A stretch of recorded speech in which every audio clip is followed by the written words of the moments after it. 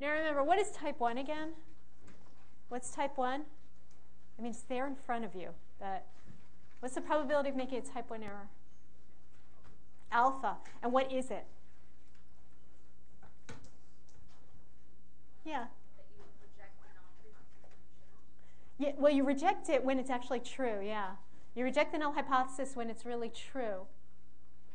And a type 2 error is when you fail to reject the null hypothesis when it's really false. Okay? So I just want to bring up a couple more points about type 1 and type 2 errors. So alpha is the probability you see up here. It's the probability of rejecting the null when it is true. That is called a conditional probability. Okay? Now, very often, people think that the reverse of a conditional probability is the same thing, but it's not. It's not. And so I want to talk about particular concepts with alpha that may be a little confusing, okay? When we talk about alpha as defined as the probability, that's one thing, but sometimes people find it easier to think of it as a percentage, not 0.05, but actually 5%. If we say 5%, 5% of what? Okay, what do we mean when we say 5%? All right? Now, it's really typical if you ask people, you know, well, 5% of what? They'll say, well, 5% of all studies that are done are type 1 errors. No, no, no, no, no. That's not true. Okay?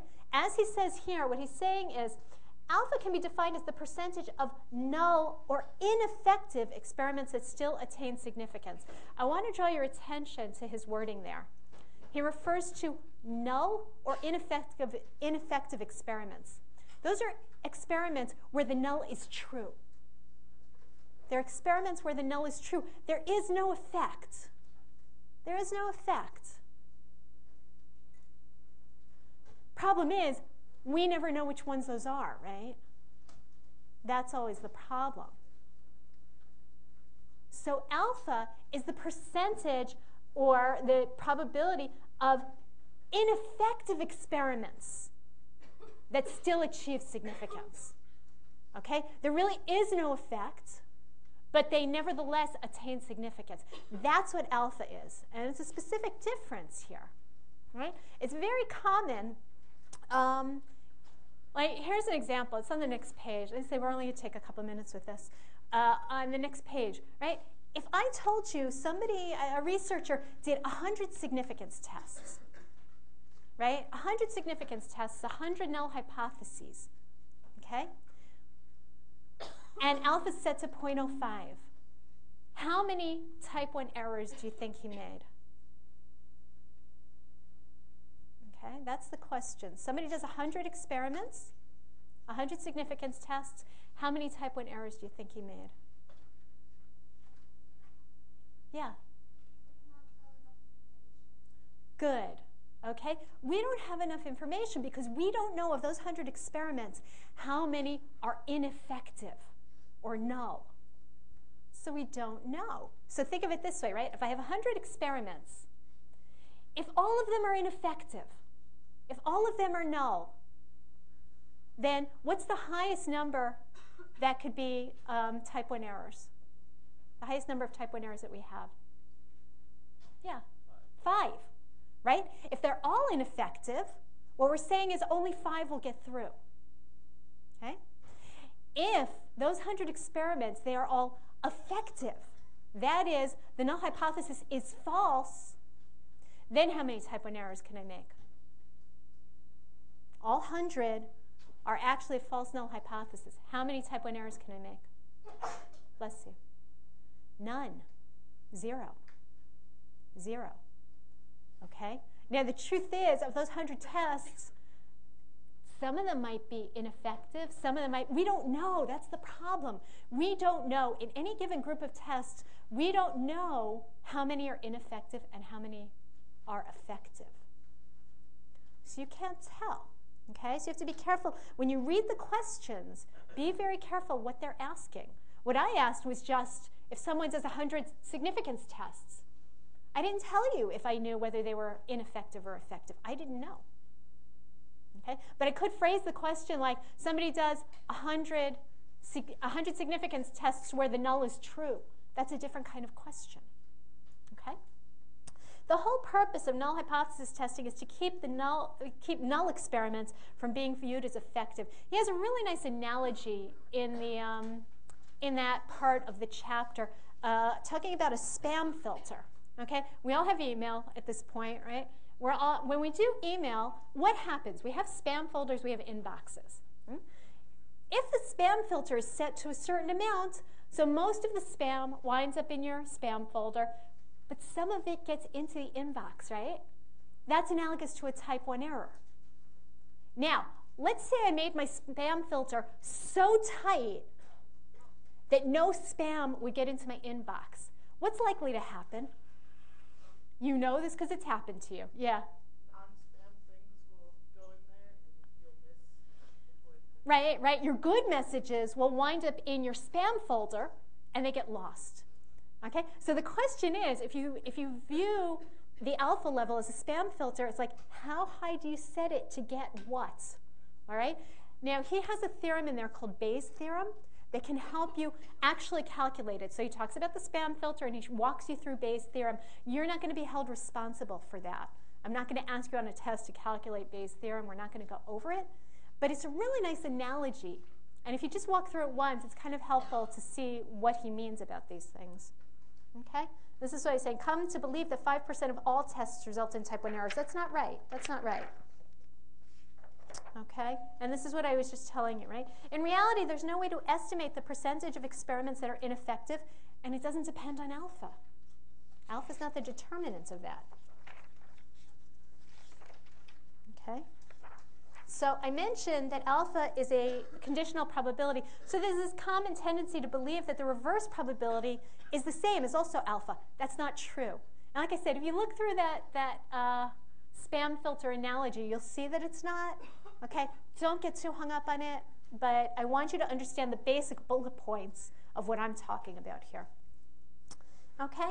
One of the problems is that what's likely to be published? The significant results. We don't see the non-significant results. So that's always a problem in terms of knowing how many are ineffective experiments, how many are effective experiments, right? If somebody published all the experiments that everybody's ever done, then we'd know which experiments were null and which ones were not. But we don't know that. Okay? So as I mentioned, so there's the Bayes' theorem, which you can thank me, you don't have to calculate. But this is the basic idea. Your total number of significant results are made up, they come up from two pools, right? The ineffective experiments and the effective experiments. So that's why, so we use alpha, we use that alpha to kind of steer the ineffective experiments to the spam box and keep the good ones. But there's always little errors. There's little things, right? There's bad mail that gets into your inbox, and there's good mail that winds up in your spam folder. It's not 100%. Okay? So that's it for chapter 5. Anybody have questions on that? More questions on that? Yeah, go ahead. Okay, so for one of the homework questions, they're asking for us to calculate the type 1 and type 2 errors. Yeah. In section C. Okay. And for that, would you just say that you're unable to do so? Because I'd have to see the problem. In theory, I haven't assigned you anything that you can't do, but I'd have to take a look at it because I just don't remember offhand. Okay, you can show me afterwards if you want. Okay? All right, folks. So we did chapter 5, right? Chapter 5 was the simplest scenario. That is a one sample test, right? You were comparing one sample to a population. And we had all the information, right? We had population means, we had standard deviations, right? Well, things are going to change. Things are going to change. The basic setup that we've looked at is going to stay the same, but the information that we have, the number of groups, all that stuff is going to change. Okay? So we're still looking at one group now, but let's see how it's different. So this example, based on previous research, a college instructor believes that the average student spends approximately 12 hours a week outside of class engaged in studying. I don't know if that's true. I don't know if you guys are thinking that's crazy, or if the pre-meds among you think that that's too low. But so to find out whether this is true for her students, the students at her university, okay, the students at her university, She asks a random sample of 25 students to estimate the number of hours they study during a typical week. Okay? So her students say they study 10 hours a week. Okay? Maybe this wasn't anonymous and they had to make her feel better. I don't know. All right? And that standard deviation, where is that standard deviation from? What is that? I say S equals 3. It's 3 hours, but what standard deviation is that? Is it sigma? Is it a population standard deviation? So where's it from? Her sample. Her sample. Okay? So now we've entered the realm where we don't have sigma anymore. Now the good news is that we're going to be able to estimate sigma, right? We're going to estimate sigma using S. So I'm using my sample standard deviation to estimate my population standard deviation. That's not a problem. Let's see what happens, okay? So this is what you know so far. It's a regular one sample z-test. We have mu, we have sigma. We get the standard error using the population standard deviation. We've done that so far. What happens if you don't have it? Well, there's two scenarios, okay? If n is large, okay, let me stress, if n is large, meaning what here? 100. 100. Okay? Then you could do this.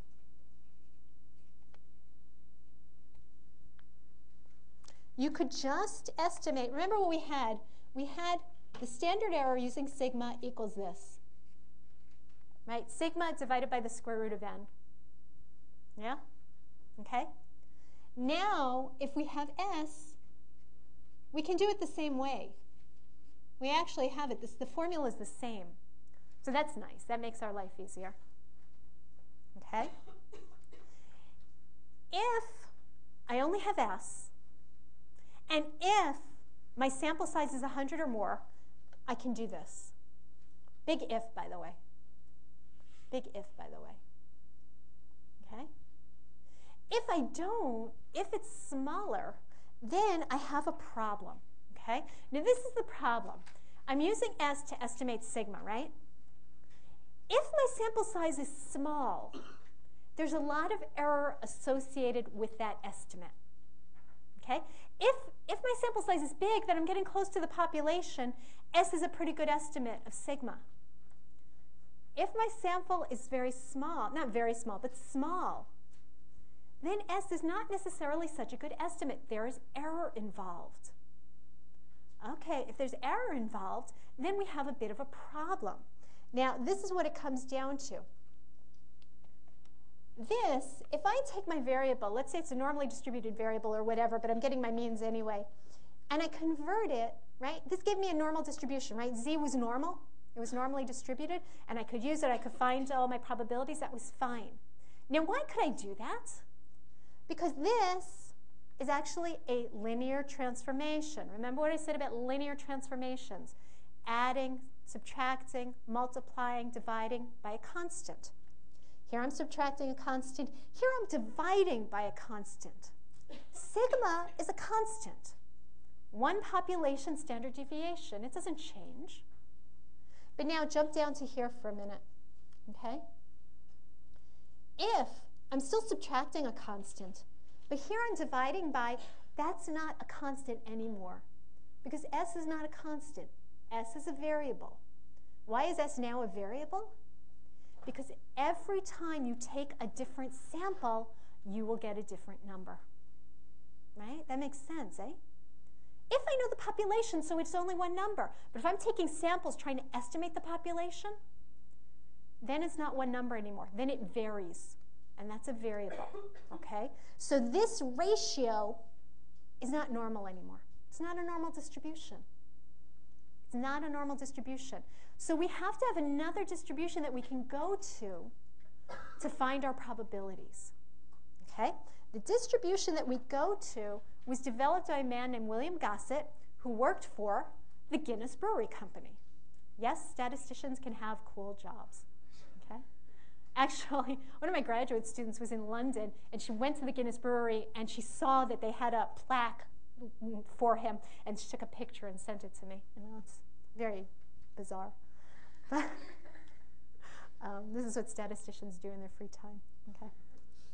So anyway, William Gossett was working for the Guinness Brewery Company, and he developed the table that corrected this error. That corrected the possibility that there was error because you're using S instead of sigma. Now, he published under the name student. So the distribution he developed is called student's t-distribution, or people just refer to it as the t-distribution. Now, why did he publish under the name student? Because Guinness didn't want their competition to find out that he had figured this problem out. That's why. And this was back in like 1908 or something. Now, the distribution that he found, this t-distribution, is similar to a normal distribution. It's still bell-shaped, it's still asymptotic, and it has a mean of 0, but it's flatter than a normal distribution. Okay? But the shape of this distribution depends on sample size. It's really a family of distributions depending on sample size. So for example, if this is a normal distribution looks something like that. A t-distribution might look something like this. It's flatter.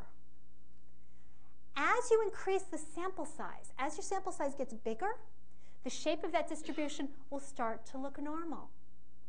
Which is why when you hit about 100, you can go back to using Z, because it gets normal as your sample size increases. Most of us are using smaller sample sizes, but this is, so we're using the t-distribution, but that's what happens. Okay? Questions on that so far? That's okay? You're reserving your questions until you figure out what the question should be? Okay. So let us actually figure this out for this example, okay?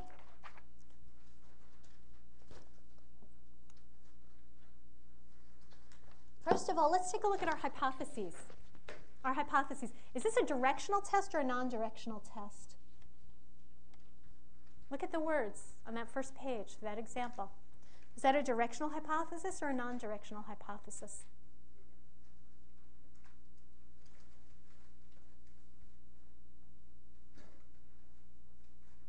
Helpful if you look at those words and try to figure it out. Non-directional or directional? Yeah. What's the difference?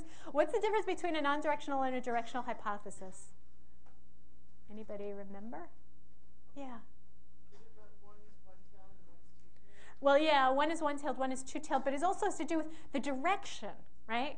Now, is she saying, I'm wondering if the students at my university are slackers or they study less than everybody else? Is she saying that? No, what is she saying? She's wondering whether they're different. That's a non-directional test because you're looking in both directions. You're not assuming one or the other. All right. How do I set up the null hypothesis here? What is it? What I want to know is whether the students at her school are the same as the national average. So what's my null hypothesis here? Yeah. That they're the same as the population? Can we be more specific in symbols? Anyone want to help her out? Yeah. X bar is equal to mu? No, but thank you for making that mistake. He said X bar. Do I ever want to see X bar in any hypothesis? No, right? Because it's always about the population. The population. They're about parameters, right? Hypotheses are always about parameters. I never ever want to see X bar in a hypothesis. But you're on the right track. Someone else had their hands up. Yeah. Yeah, mu equals 12. What is mu representing here? The population mean at her school. You're saying that that's the same as the rest of the country. Okay? And our null then is, of course, you do know this, yes? Yes. Thank you.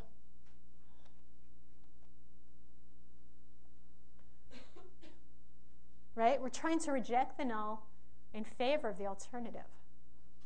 Okay, yeah? Non-directional. Yeah, non-directional. You know, a better name for it might be bidirectional, but they don't say that. Okay? All right, so let's assume an alpha equal to 0.05. That's the risk that we're willing to take. And let us calculate this t. Now again, this t, because it's calculated, some people refer to it as t-calc, t-observed, t-obtained. That's to keep it straight from the t-critical values that you get from the table. Okay? So what is it? It's x bar minus mu divided by the standard error. Okay, what am I missing here? What do I not have? The standard error, yeah. So my standard deviation was 3. N was what? Yeah, 25. So my standard error is 0.6. Right? This isn't even anything that we haven't done so far. That's my t-value, just like a z. All you're doing, again, remember what you're doing.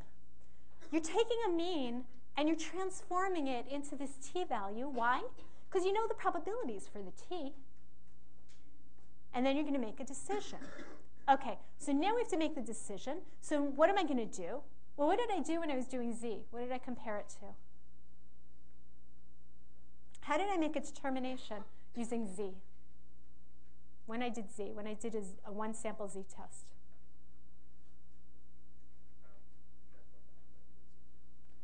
One thing was to transform z into alpha into a z2. What did I get? What did I get from the table? What are they called? Yeah. Yeah, critical values, z critical values. So now what do I have to get? T critical values. T critical values. Okay, let's take a look at a t table and see how it's different.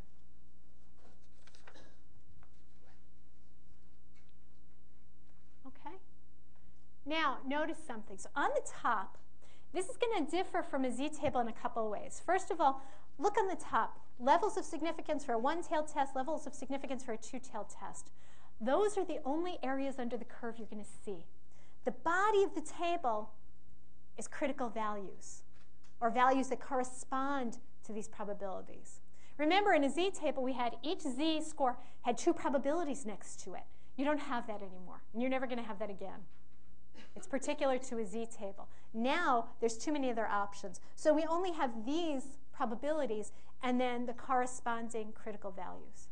Okay, so that's across the top. And again, whether it's one-tailed or two-tailed. All right. Now, going down the side, we have degrees of freedom. Degrees of freedom.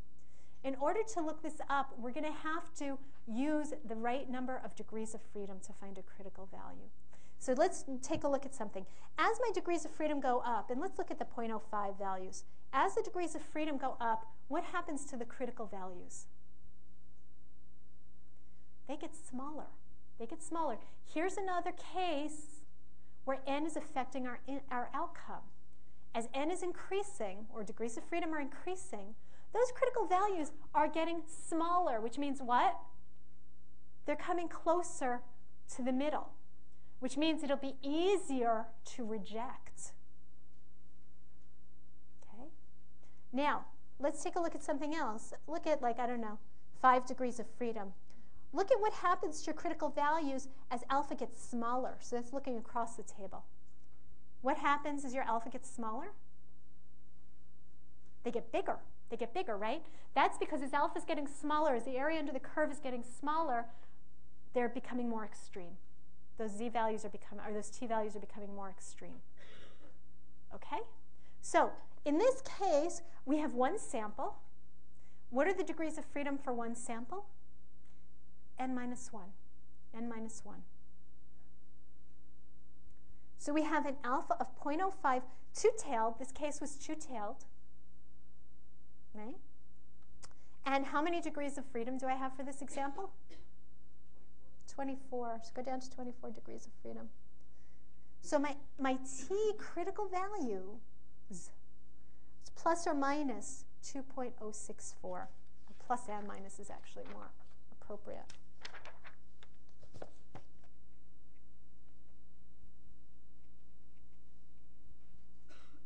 Let's draw a picture.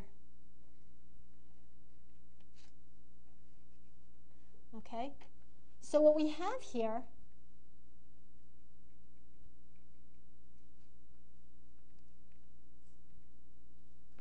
right? How much area is in those tails? How much area is in those tails? Yeah, good. 0.025 in each tail. 0.025 in each tail. Okay? So those are my critical values, right? Outside of here, we reject. And on this side as well. So what is my t? What t did I get? What was my t observed? It's like up there, folks. These are not rhetorical questions. It'll keep you more awake if you're actually engaged. What is that? What's my t observed? Yeah, it's this, right? It's this. Where does that fall on this graph? Oh, maybe here.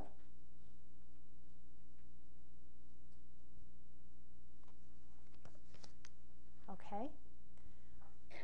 So here's questions to ask you, all right?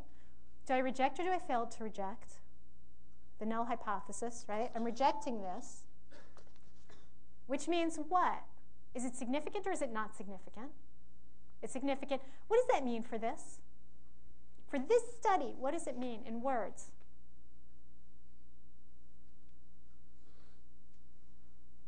Yeah, go ahead. Her class is different from the population. Yeah, her class is different. Her kids are slackers. All right? They're different. Okay, maybe 10 hours is not slacking, but you get the idea. Right? They're different. They're significantly different. Okay, here's another question for that. What is the probability of getting a mean of 10 hours taking a sample of 25 kids based on this data?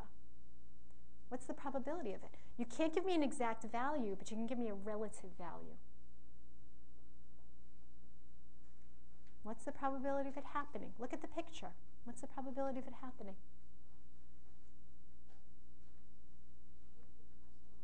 Sure. What is the probability of getting a mean of 10 hours and a standard deviation of 3 hours, if you want to be specific, if you've taken a sample of 25 students?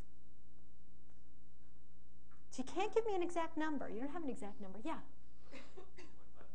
Less than 0.025, but how do we really write it? We really write it like this. The probability is less than 0.05 two-tailed. When you say that, everybody knows it's cut in half. It's just the way people write it. Thanks. Okay? Are you all understanding where that's coming from? Do you have questions? Yeah. Well, it's less than alpha. It's less than alpha, right? It wasn't actually exactly alpha. It's less than alpha. Other questions? Yeah. So to prove alpha, we need the critical value. What do you mean to prove alpha? To see if we accept or reject it. You mean the hypothesis? Yeah. The null hypothesis? So we use alpha, and I'm sorry, what were you? The critical value. Right, so we use the critical values. They correspond to alpha, right? It's just the axis values that correspond to alpha. Okay? Yeah? Can you just explain the probability thing? The probability of that value? Yeah. Okay. How do you do that? Okay, what I said was, what is the probability of getting a mean of 10 and a standard deviation of 3, right? That's the data from this example, okay? So I transformed it into a t, so I know that it's down here somewhere. Okay. What's the area under the curve over here? 0.025. Yeah, so it has to be less than 0.025, right? Yeah. Okay. So is that why you don't write p is less than 0.025? You write p is less than 0.05 two-tailed? It's just, it's tradition. It's like convention that people write things this way. Okay. That's all. Yeah. So the t critical Yes. which is 24. Yeah. And the 2.064 corresponds to 0.025 On each side. Yeah. each side. Yeah. Exactly. Yeah. So if you won't ask for it, but we could get an exact value from that. Oh, well, the thing is, this is how you do it with a table, right? If you were doing this in SPSS, you wouldn't do it this way. Because what does SPSS give you? SPSS will give you a t value and what they call, there's a column called sig. Okay? First of all, you should know, SPSS doesn't do z's. It'll never do a z test. It'll always do a t test by default. Okay? But the printout it'll give you a t, right? So let's say it gives you a t value of minus 3.33. It'll give you, under the sig column, it'll actually give you an exact probability. Now, I'm going to make this up, okay? I don't know what it is. I'm just making this up. All right? I have to say that 10 times because people come back to me and say, where did you get those numbers from? I made this up. I made this up, okay? So how would you compare this? What is this? That's your P level. That's your P level. So when you're doing SPSS, you have to compare this to what? What would you compare that to? Yeah, alpha. You would compare this to alpha. But when you're doing this stuff by hand, you're comparing your T observed to your T critical value. Okay? Yeah? How did you get the 0.0001? I made it up. Okay. All right. Can we move on from this? Okay. Now, so we're going to talk a little bit more about this, and then we're going to talk about something else. But let's talk about how N and what goes into it, right? I hope you're understanding at this point of the semester how important sample size is in all of this. Okay? As the N goes up, what happens? Well, first of all, as N goes up, what happens to your standard error? You should know this in your sleep at this point. As N increases, what happens to your standard error? It decreases. So what's going to happen to T? Increases. Increases. And then your probability will decrease, right? So as T increases, that increases the chance that you're going to reject. Okay? But now, N is in another place. Where is N showing up? In your degrees of freedom. As N gets bigger, what happens to your degrees of freedom? They also get bigger. What happens to your T critical value? We said it before. They get smaller. They get smaller. So N is having a double effect here. It's making your T observed bigger and your critical value smaller. Okay? All right. So cautions when using the one sample test, right? Big problem. You should be meeting your assumptions. We've always talked about the assumptions.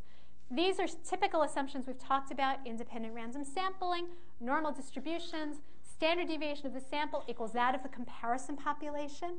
We don't always know what that is. It's an assumption that we're making. Some of these assumptions we can actually test out. Some of them we can't. Okay? It's easy for sampling biases to creep in. When you're doing just one group, it's really easy to get a sampling bias. So you have to be careful. That's one of the problems with a one sample test. And worse with small samples. And we still have the same problem we've had all along. There's no control group. There's no control group. So it's really hard to tell conclusions. We usually don't do one sample tests. I teach this stuff to you guys because it's the baby steps to get to the more complicated stuff, but it's very rare that you would do this. Okay. Now we're going to start asking a different question. Okay? What if, instead of just wanting to do a hypothesis test, I actually wanted to estimate a population mean? Okay? Now, there's two ways to estimate a population mean. Right? One way is what we call a point estimate. That's when I look at you and I say, I think your weight is 150 pounds. That is a point estimate, one value. Okay? The point estimate for a group usually is its mean. It can be other things, but we're going to be dealing with means. Okay? But there's another way that I can estimate your weight. I can look at you and say, I think your weight falls between 140 and 160 pounds, right? That's a range of values where I think your weight falls. That's called an interval. More than that, right? So that's called an interval estimate. More than that, in an interval estimate, I can also specify how sure I am about that interval. Okay? So here's an example. Let's say you call up mom and you say, well, I am 80% sure that I got a grade between 80 and 90. She's like, okay. You say, but like I'm 99% sure that I got a grade between 60 and 100. Okay? Now what did I do there? First of all, I specified how sure I was. That's a probability. That's a probability. And in the context that we're going to be using, it's called a confidence level. How confident I am. But it's a probability. Okay? What happens when I got more confidence? What happens to the size of the interval? I made it bigger, right? Now, a confidence interval, and that's what these are called, these interval estimates are called confidence intervals. A confidence interval gives you an estimate of where the population mean is going to fall, but it also tells you something about precision of that estimate. Accuracy, right? If I told you I thought my grade was between 85 and 90, that's a small interval. It's a pretty precise estimate. It's a good estimate, right? But if I tell you my grade is between 50 and 100, is that a good estimate? That's a lousy estimate. There's a lot of error associated with it. So that's the other thing that we're going to get from confidence intervals is how good an estimate do we think this is? How precise is it? And that'll be based on the width of our interval. Okay? So our general procedure goes something like this. And this is true for the confidence intervals we're going to do for one group, but it's going to be true for other confidence intervals as well. We start out with some point estimate. In this chapter, it's a mean. Could be something else, but it's a mean here. We start out with a point estimate, and we add and subtract a certain amount to get that range of values.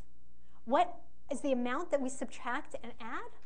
Well, it's going to be a standard error type thing times some kind of critical value. The critical value will give us our level of confidence, right? And the standard error will give us our amount of uncertainty. That's going to create our confidence interval. Okay. Now, so how much distance above and below? It depends on the level of confidence. By convention, we often use 95 or 99% confidence. 95 or 99% confidence. What's that analogous to? Yeah, alpha. Yeah. What we're going to see is that confidence intervals are essentially the flip side of a hypothesis test. That's really what they are. They're the flip side of a hypothesis test. Okay? All things being equal, if you are more confident, you have a larger interval, a wider interval. And again, you see how this is arbitrary. Could you create a 94% confidence interval? Of course. Or a 93 or a 97? Yeah. But conventionally, we do 95 and 99. Okay? Now, here, the second thing is you're making probability statements about the interval, not the mean. Let me give you an example here. Okay? Let's say I'm trying to estimate the number of miles to Boston. Let's say I know that it's 250 miles. Okay? For those of you who are actually from Boston, I'm sorry. I don't know what it is. Let's say it's 250 miles. Now, if I gave you all a piece of paper, and on your own, you estimated an interval that you thought captured the number of miles to Boston. So some of you might say 220 to 300. Some of you might say, I don't know, 100 to 150, right? I get lots and lots of estimates. Some would include the actual number, right? And then some of them would not. Some of them would be too high. Some of them would be too low, right?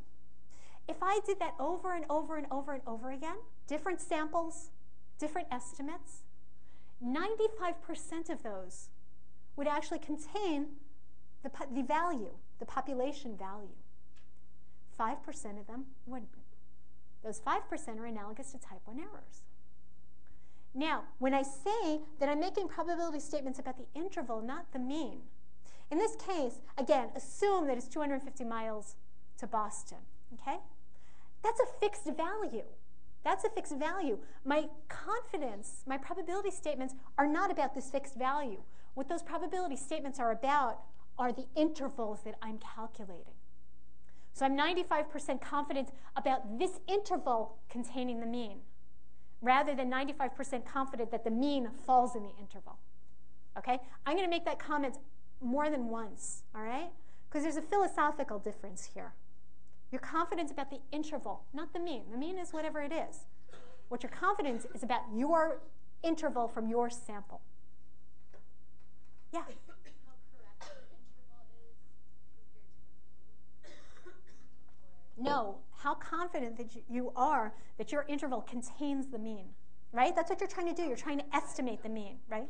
Okay?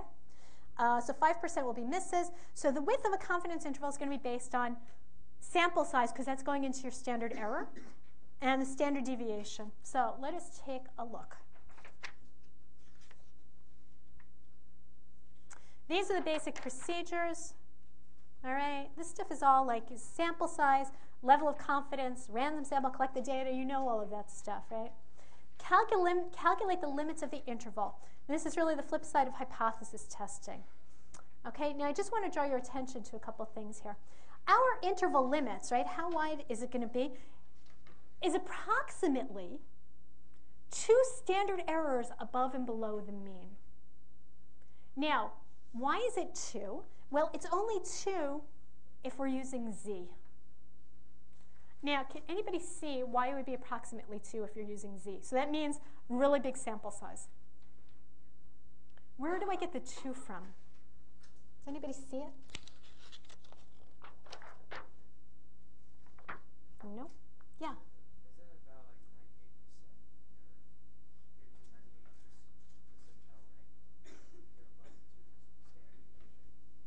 you're 98% percentile rank? Yeah, you're almost there, right? It's let's say 95% confidence. If it's 95% confidence, what does it mean the area in the tails is going to be?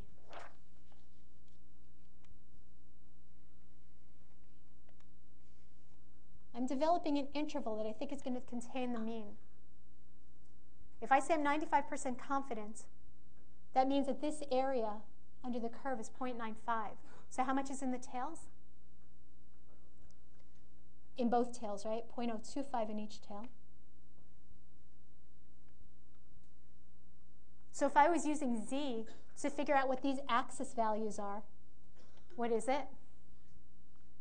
You know this value. We've used it a lot. 1.96, 1.96.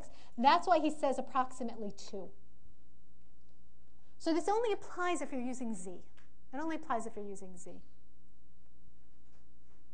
Okay? But still, what we're going to be finding is these values transformed into whatever it is that we're, whatever metric we're talking about. Okay? So, let us do this. Let's look at the formula for a minute. Okay? So this formula is if you have a large sample. Again, what's a large sample here? 100. 100. Now he writes it as population mean equal to this. I tend to write it like this, just confidence interval, and I usually, 0.95 or 0.99. That's how I write it. You can write it either way. I don't care. But just you should know if I write it this way, that's what I'm doing. So my confidence interval is equal to x bar is my point estimate, plus or minus a critical value times my standard error.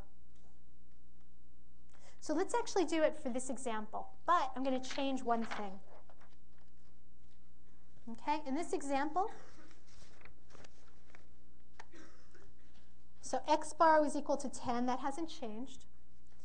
S was equal to 3, that hasn't changed. What am I going to change? N is now going to be 100. N is going to be 100, so that we can use the z formula. And I want to find the 95% confidence interval.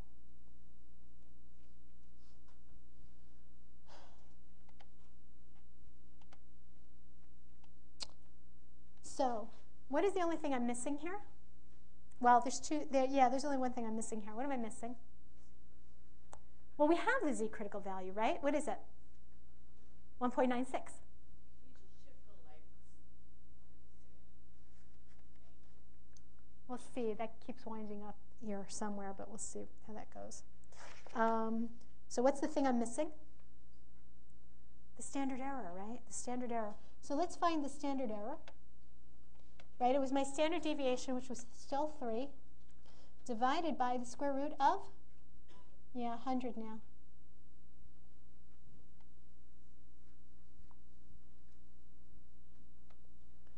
So my sample mean is 10 plus or minus my 1.96 plus and minus 1.96 times 0.3.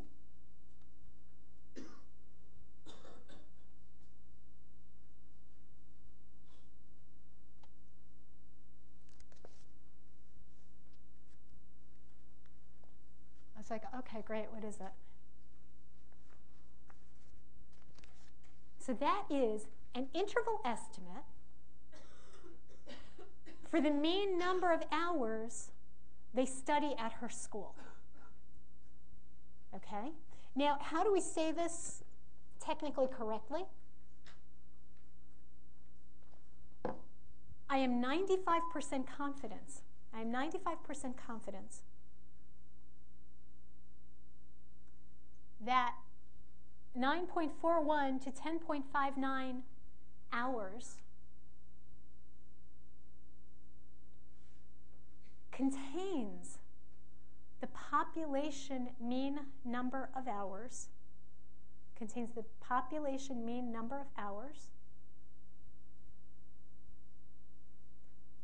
studied at her school.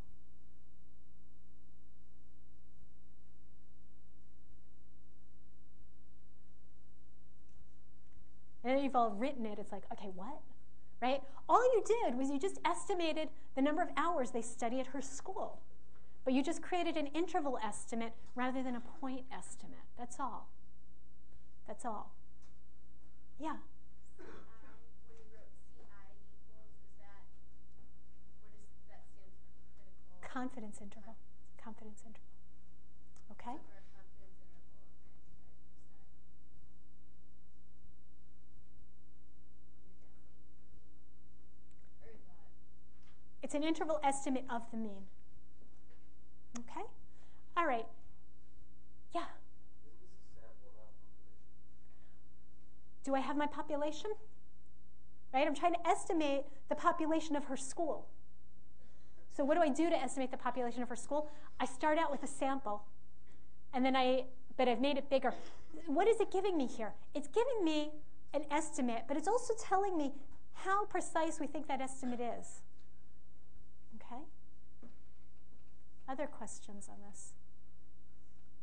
If I was going to change this to a 99% confidence interval, what's the only thing that would change? Yeah. Okay, so if I change this to a 99% confidence interval, still 10 plus and minus 2.58. 2.58, right? Because how much area is in the tails if it's a 99% confidence interval? Yeah, 0.005. 0.005. Okay, so it's 2.58 times 0.3 equals, what does that equal? 9.23 to 10.77.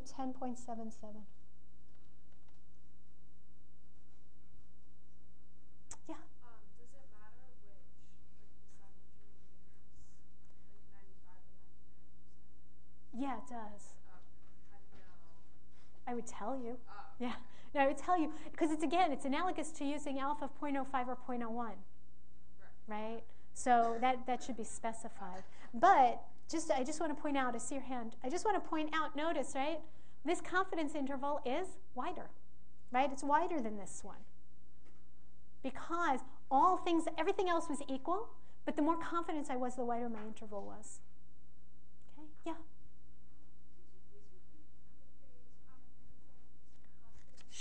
I'm 95% confident that 9.41 to 10.59 contains the population mean number of hours studied at her university. Is that good? Okay. Okay, so for the 99% confidence interval, that's all we did that was different. Okay?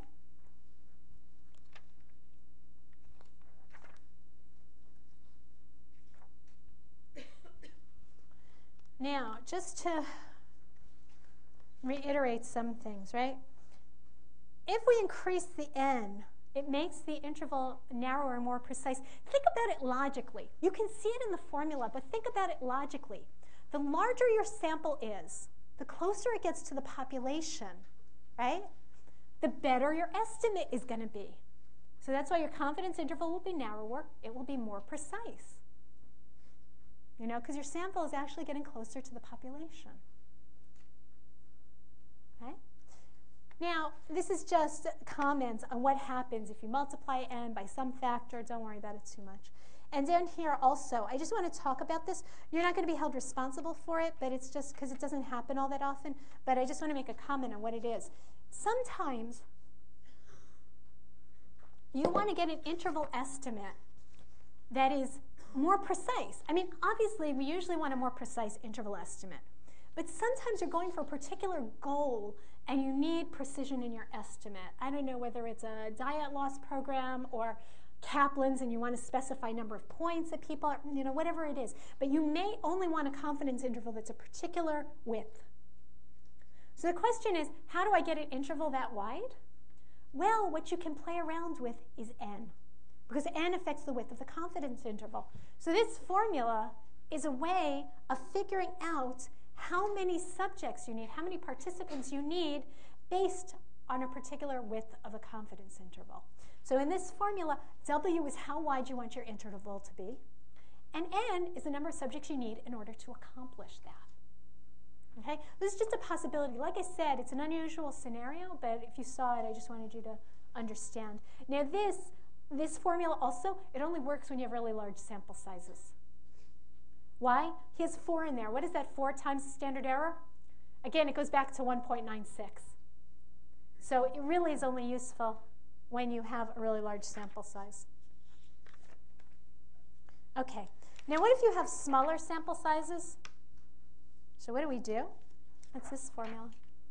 Well, it's the same thing, except instead of Z, what am I using?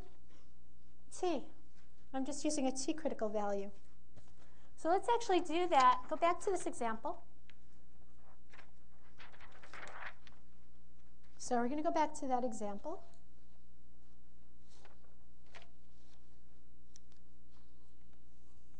But in this case, we're going to go back to the original example. In the original example, n was 25. So we're going back to 25. In order to create the confidence interval, what do I need here now? What am I missing that I don't have? Yeah, I need to recalculate my standard error, although actually we did it before. And I need my T critical values. Okay, let's do the standard error first. And we did it, right? What was it? Yeah. Because we did it for our hypothesis test. So the only thing we're missing here is my critical value. Okay, let's go back to the table for a sec. If I was looking for a T critical value here for a confidence interval, am I going to look under significance for one-tailed or two-tailed? Two-tailed. Confidence intervals by definition are two-tailed, right? Because it's that middle bit. Okay, so let's say 0.05, two-tailed. How many degrees of freedom? For this example, 24. Guess what? It's the same value we had for our hypothesis test, right? 2.064. Yeah, we did this already. So if you've done one, then the other is easy. If you've done a hypothesis test, the confidence interval is very easy, and vice versa.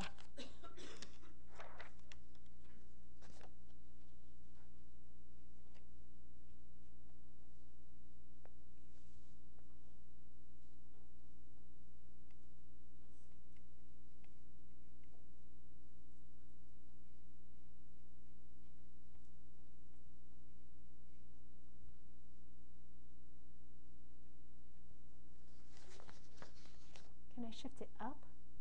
Because you just can't see. No? I can't, where are you guys missing it? Like, where are you missing it? Oh, how about I move the podium? I think that actually might be easier.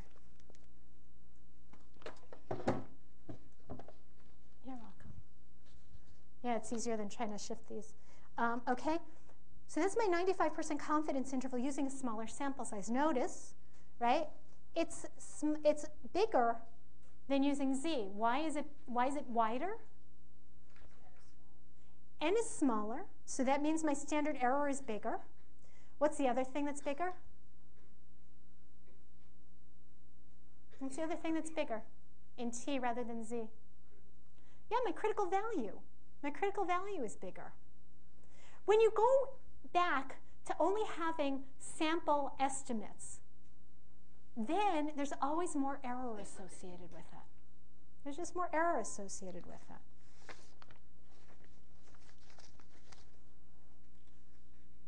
Okay.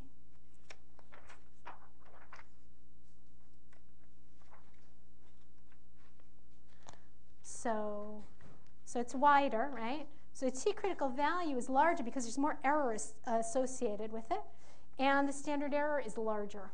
Okay. Now, just as a comment, one sample Z-tests are not so common. Confidence intervals are relatively common.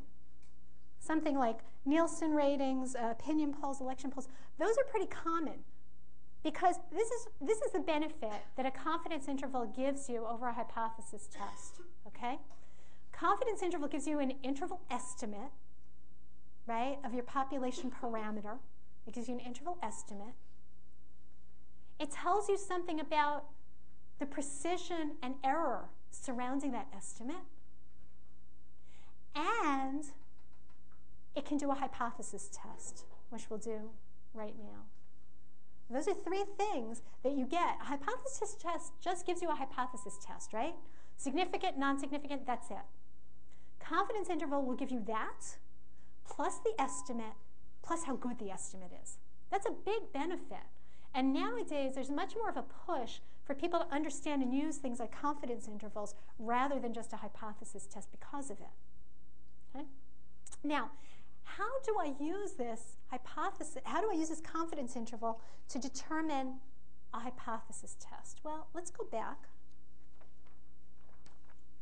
Let's go back to this one. Okay?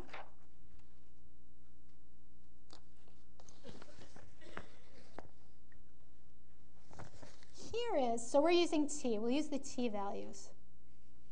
Okay, so the T values for my confidence interval were 8.76 to 11.24. Not the T values, but the values using the T critical value. That was my confidence interval, right? Okay, what was my null hypothesis here? My null hypothesis, right? The hypothesis of no difference is that the mean at her university is 12. Okay, where does 12 fall here? If I was going to write 12 in, where does it fall? Yeah. Well, it falls here, right? It falls here. It falls outside the confidence interval, making it a likely or an unlikely value for the population mean. Unlikely, unlikely. So therefore, we reject it as an option. We reject it as an option. So the rule is, if your hypothesized value falls in the interval, then we fail to reject. But if your hypothesized value falls outside the interval, then we can reject it as a possibility.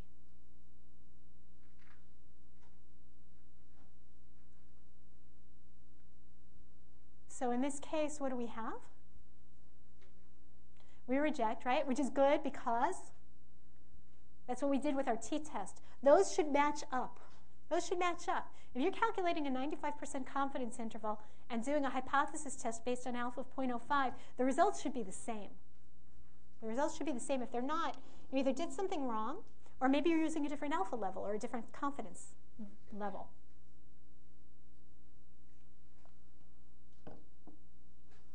Okay? Understanding that? Need me to repeat that? Yeah. You said it's an unlikely what? It's an unlikely. The value of 12 is unlikely to be the population mean. Would you say that it was just unlikely to be the population mean in an answer? Or would you say because it falls outside of the... No, you would say that they were, actually what you would say is they were statistically different, significantly different. You know, you'd still repeat that, yeah. When you said you reject the hypothesis, you reject the null. Yes. We're always, when we talk about rejection, it's or not rejection, it's always the null. Again, because to get to the alternative, it's indirect. It's indirect. Right? If I can't prove something is not 12, because there's an infinite number of values that could be then. So it's just a way of indirectly getting there. Okay? What else? Okay. We're going to do one more example. And just as a comment, right, the assumptions for the one sample t-test and the confidence interval, so those are the same as the assumptions we've always talked about. But let's do one more example. So here's the example.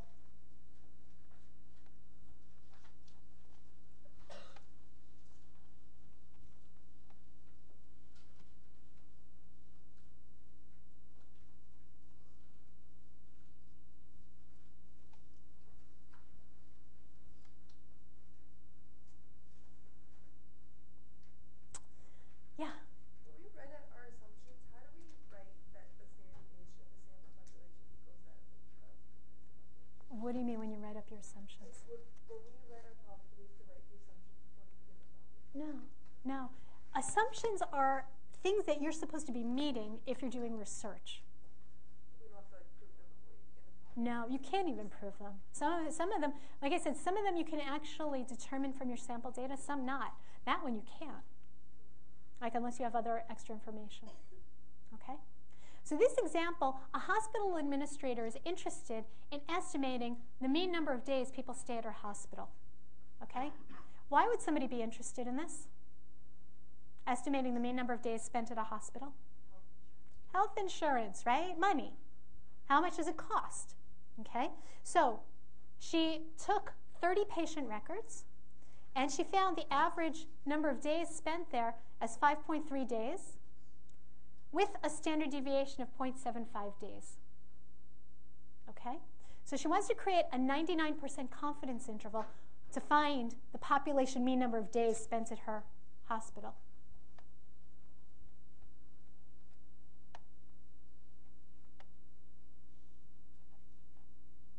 Right? We have to use t because our sample size isn't big enough. Okay, so let's get our standard error.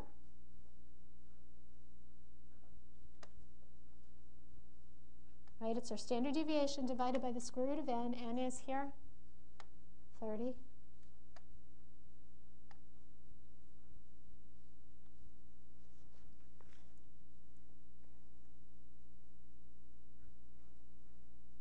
What are the degrees of freedom for this example? 29. Okay, let's go back here. Which column am I going to be looking at? 0.01, two-tailed. Yep, two-tailed. So we go down to 29 degrees of freedom, and we see that our critical value is 2.756.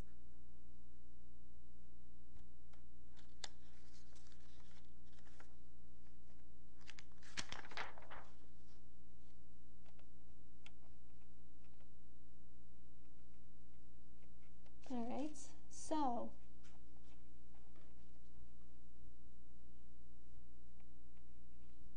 so it's going to be 5.3, right, because it's around there.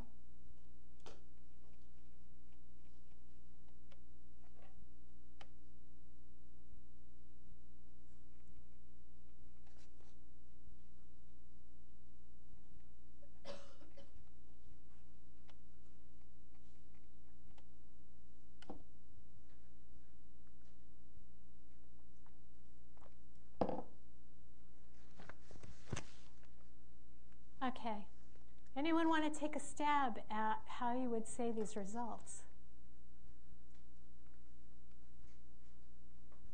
Right? What do you say here?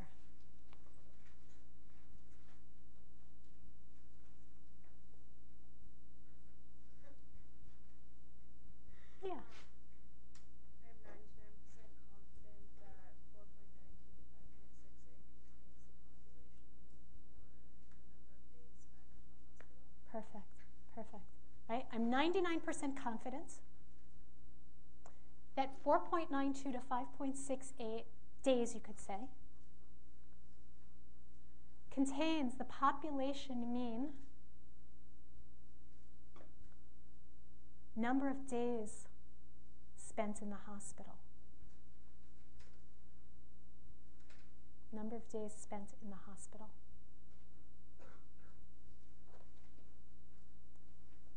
Okay? Again, and I just want to draw your attention to something that she said that was perfect, because somebody in yesterday's class made a mistake that like people do all the time, that the population mean is in that interval, right? Or that interval contains the population mean. What's the probability that that interval will contain the sample mean?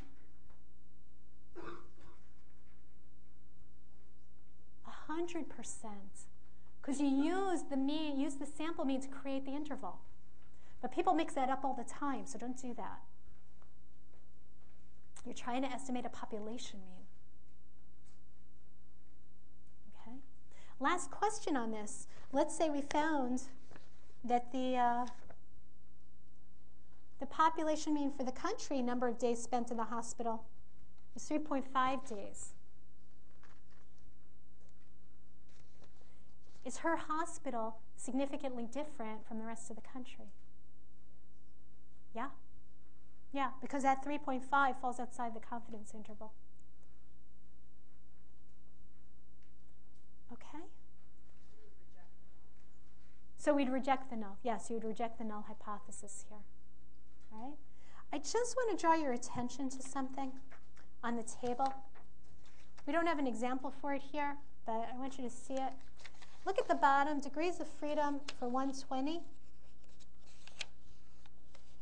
If you have degrees, so this is what happens. Sometimes you don't have the exact number of degrees of freedom, right? Like when it goes from 30 to 40, right? So you don't have 35. The rule that you're going to use is that you always go to the next one lower. We're more conservative when we do a hypothesis test. You go to the next one lower. The only exception is if you have over 120, you can go to infinity.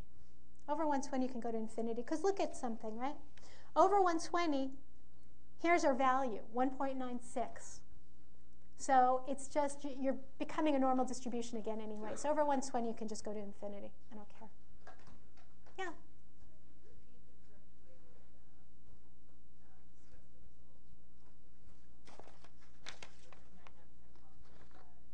I'm 99% confident that that interval contains the population mean number of days spent in the hospital. Yeah?